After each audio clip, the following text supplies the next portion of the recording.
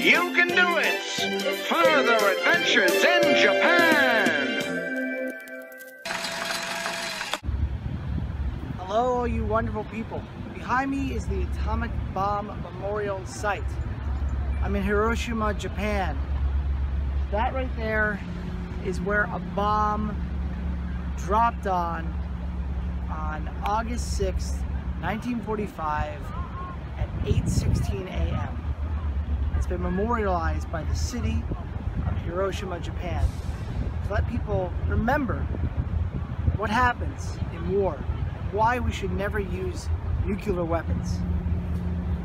I want to take you around the Peace Memorial Park and the Peace Memorial Museum to show you the sights. This is going to be very somber, very quiet video. These guys want you to reflect and see what it's like to see the Peace Memorial sites so we don't ever repeat what's behind me right now.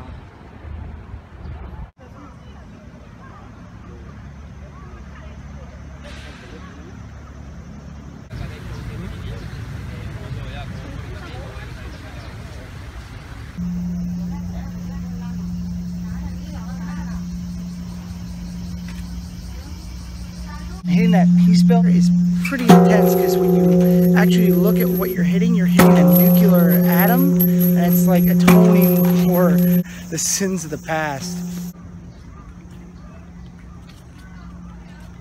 One of the most popular monuments here at the Peace Memorial Park is that of the Children's Monument. On top there is a little girl named Sadako. She was a survivor of the actual nuclear blast. One day she was at school, she was running, she got sick, she couldn't run anymore. The doctor said she was going to die, so she said, I will make 1,000 paper cranes, because there's a famous story that says if you make 1,000 paper cranes, you can make whatever wish you want come true. So she made 1,000 paper cranes and she died in the hospital. Now people send cranes to this place in honor of Sadako, in honor of peace.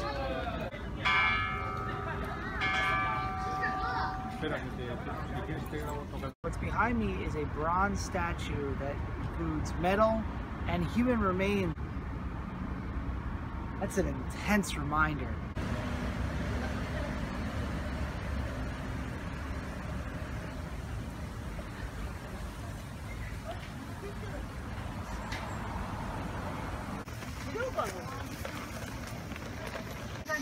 Extremely sad, this tower is in dedication to all the kids that had to go and work during the war and got killed during the war in the fight of World War II. Students over 12 years of age were mobilized for labor services throughout the country.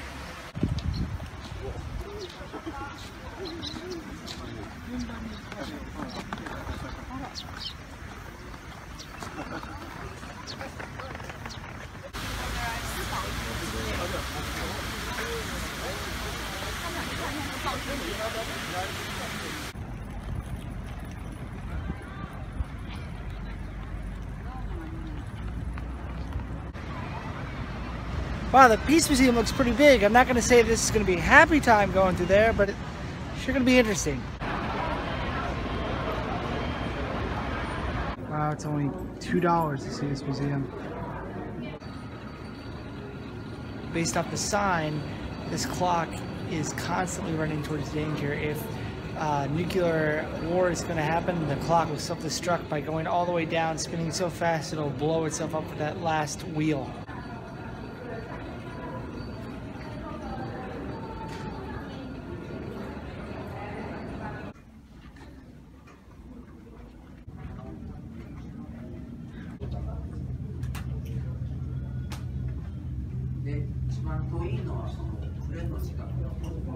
They have like a recreation of what it was like to be in the atomic bomb aftermath.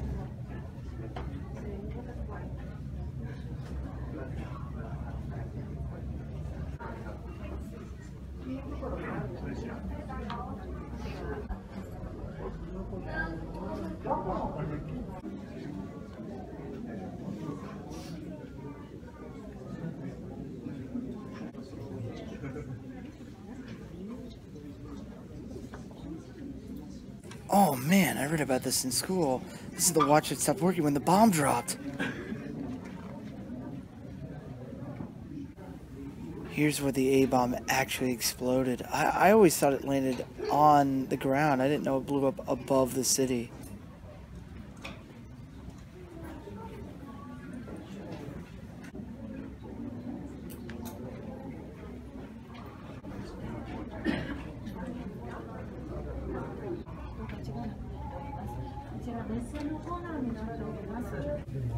This is insane. At first this just looks like a wall, but if you look closely, you'll see a shadow. That's the shadow of a person that was etched into the wall from the explosion.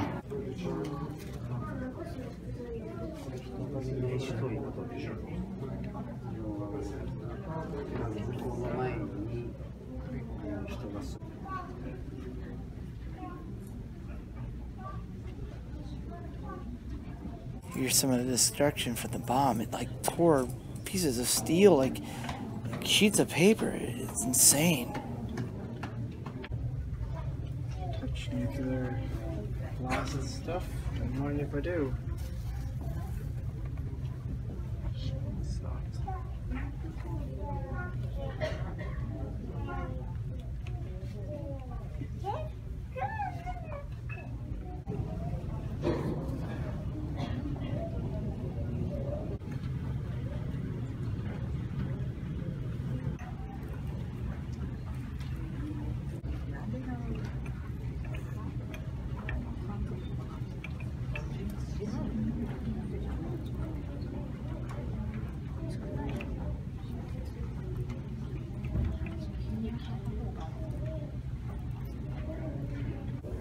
These are the origami swans made by Sadako herself. This, for me, might be the most sad and personal part of the museum.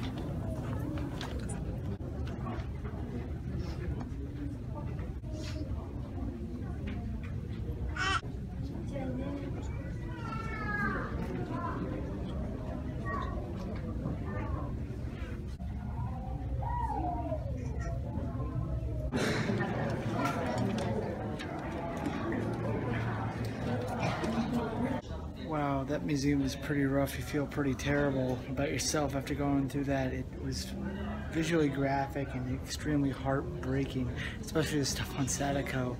And you actually get to see her origami cranes that make you feel like total crap. Hey, I'm not going to try to be preachy. I'm not going to try to like say, hey, war is not the answer. I'm not going to say that there wasn't reasons for why things happened, but we got to think about these things, guys. Gotta work together to make a more peaceful planet, and I'm always a proponent for peace. You guys know that. So always try to do the right thing for other people, you know? Just be nice to the people that are mean to you, and if they're still mean to you, try to find out a new way to work with it, you know? Don't sink to their level. Always be a good person.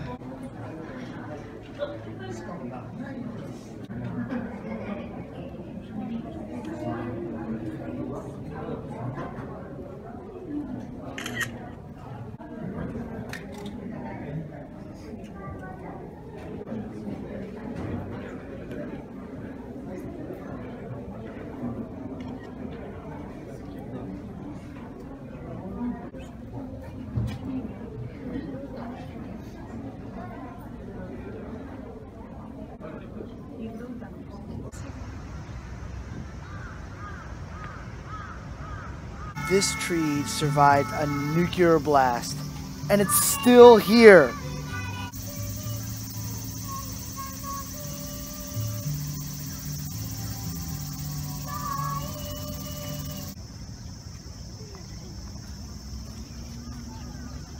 Man, this truly was a harsh place to go to. It was very, very interesting. I learned a lot. The museum was incredible. The Children's Memorial tugs at your heart. Seeing the actual destruction from the A-bomb dome is amazing. If you ever make it out to Japan and you're like, should I leave Tokyo? Should I try to go someplace else? I highly recommend coming out to Hiroshima to see this. It's a great area of reflection. It gives you a sense of the world, and it gives you a reason why we should all work together and hope for peace, because so many people died right where I am standing. And you know what? We all have to work together. We're all on this crazy planet together, so let's just work together. As I always say, you can do it, I can do it, we can all do it. Stay groovy, have a wonderful day. If you like this video, leave a like. If you are interested in the peace movement, leave a comment down below. If you like peace, if you want to tell me where I should go in Japan, leave a comment down below as well. Please share this video if you enjoyed it, and consider subscribing to my channel if you like videos about adventuring in Japan. You guys have a wonderful day. Goodbye.